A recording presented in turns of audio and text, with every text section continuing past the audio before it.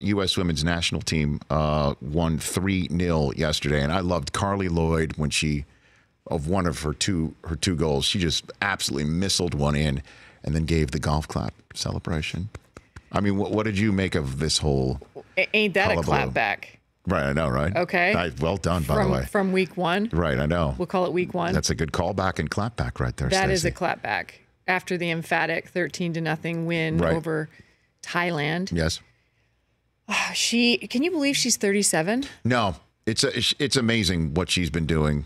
How many games in a row is that now? That's now 6 World Cup games in a row, I believe, in which she scored. Yeah, 5 or 6. And can we pay these women? They're so good, Rich.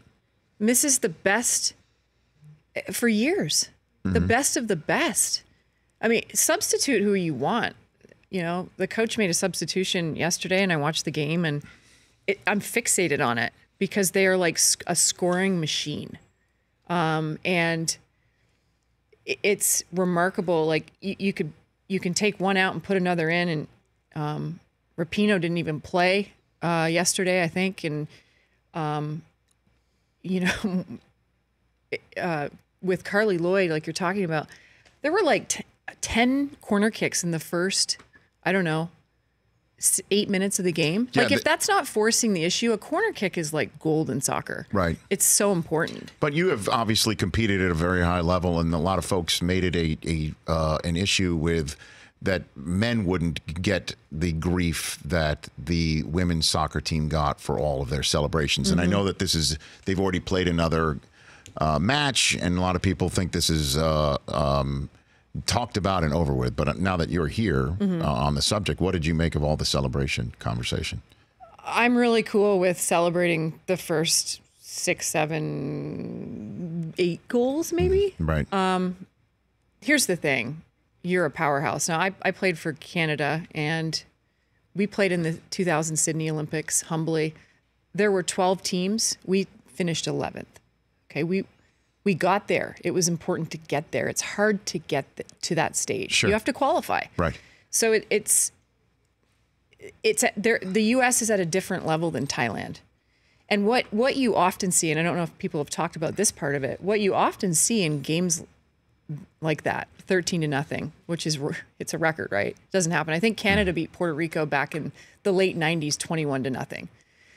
The other team, the Thailands, they usually get scrappy and they start injuring you. So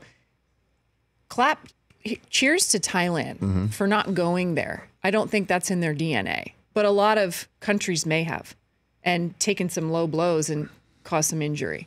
So if you're the U.S., you're fortunate to leave in some of your superstar players and leave without injury.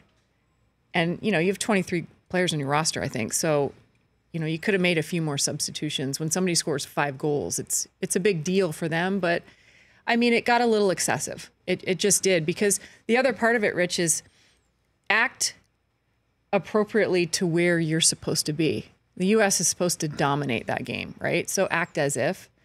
So I love the celebrations. I also was always taught when I was a kid, play through the whistle.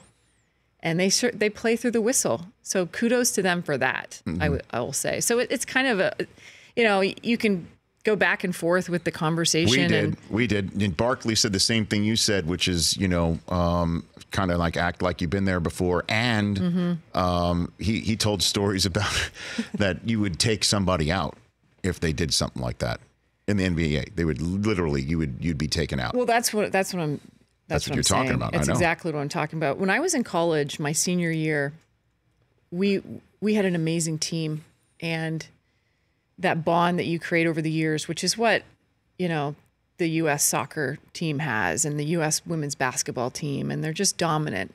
And their system is so strong in the way they develop players. And Canada's getting there with basketball, which is awesome. But when you think about that, and I think about my senior year in college, in the Big 12 conference, I went to Oklahoma, we beat everybody, on Wednesday, Saturday by 20 to 30 points. And some teams started to get chippy. I mean, I was injured in a game because of it. But you have to really be cognizant of what the mission is and if you were supposed to do it or not. For more of The Rich Eisen Show, tune to Audience Channel 239 on DirecTV for free on BR Live or download the Rich Eisen Show app.